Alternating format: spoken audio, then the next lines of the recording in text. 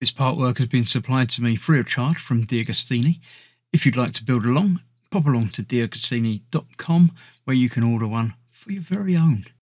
They also have several other part work build-up models that you can build for everything from cars to boats and everything in between.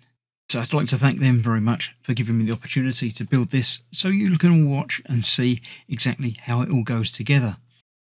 Hello, I'm Chris, this is Gross Models. Welcome to issue 79 of building the Ford GT from DeAgostini. In this issue, we're continuing with the engine block from last time. After, of course, looking at the Ford Puma. I don't know of that one. That's not a name that sounds familiar to me. Might be an American version, I don't know. But it's quite a nice looking everyday car. It's all right. I can drive one of those around town. So yes, we are doing the front cover of the engine block and the pulleys. So a little bit of prep work to do, and then we shall install that. If I can turn the page over onto the block from last time. Not using the bit from last time. The time before last, I should say. So this goes onto there, and then obviously ready for the other bit that we've just done to go onto the other side at some point. So yeah, let's clear this out of the way and let's get it built. Okay, so I've gathered from last time, which is obviously going to go on the other side over here at some point, but not yet. We need to make some of this up first and then install it onto there. First of all, we're going to be putting that bit to there.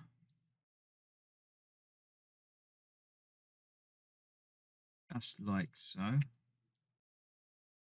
And that is held in place with an FP01 screw, which I'm going to use the last one from last pack. That just goes through the top there to hold that together, like so. Then this installs onto there, next to it, up there, that way round.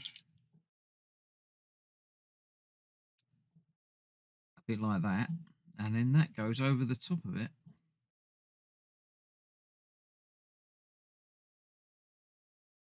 Like that.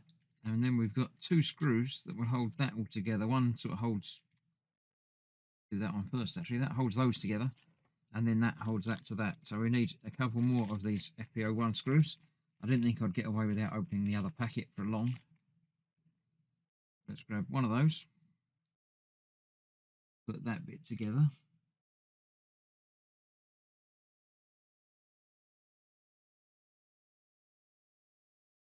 Go.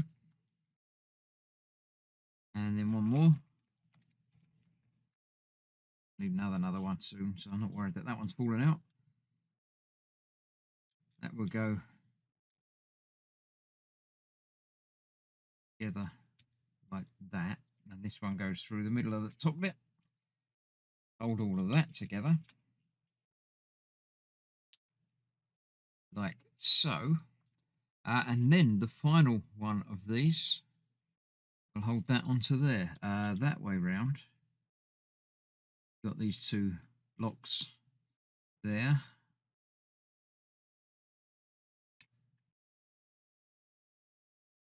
I've done that wrong.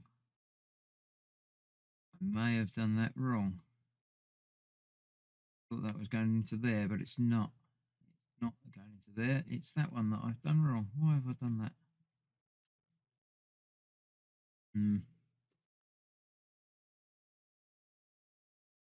Thought that said put one through there, but I could have been mistaken. Pictures on these are not ideal, and especially for me at the moment. So that bit's not through there. That back out of there. Oh, don't need that screw on there.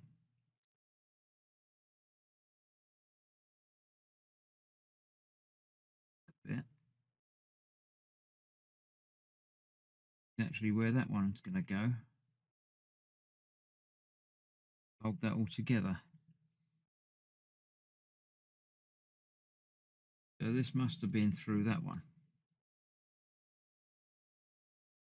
Just wasn't very very lined up, at least for me to see. Hopefully you can see it better than I can. So we'll put that one through there to hold that together, because you're not going to be able to get to that after the fact later anyway. That, just make sure these are secure before I put it in place, and I won't be able to get to them anymore.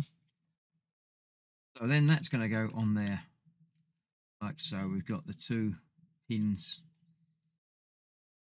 that line up in there, and then 1 screw through that bit down there. If I can get that lined up.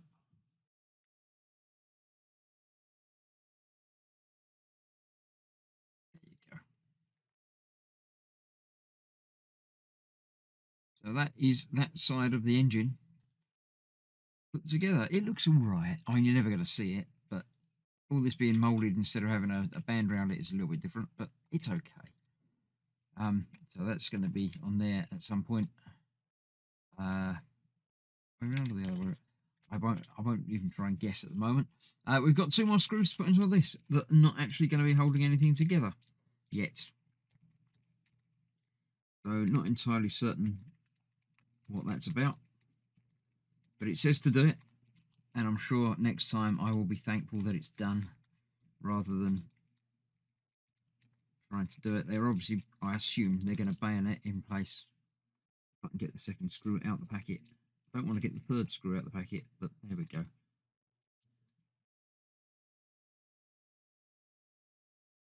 So these just go into 2 holes there. These are screws that have already got sort of washers built into them, so most likely they're going to just fit into something. Probably what I've already got here. I'll tighten them down a little bit more in a minute. There's 2 holes there that are about the right distance apart. Yeah, that's going to go on there like that, but not quite where I thought the other block was going to go, but there we go.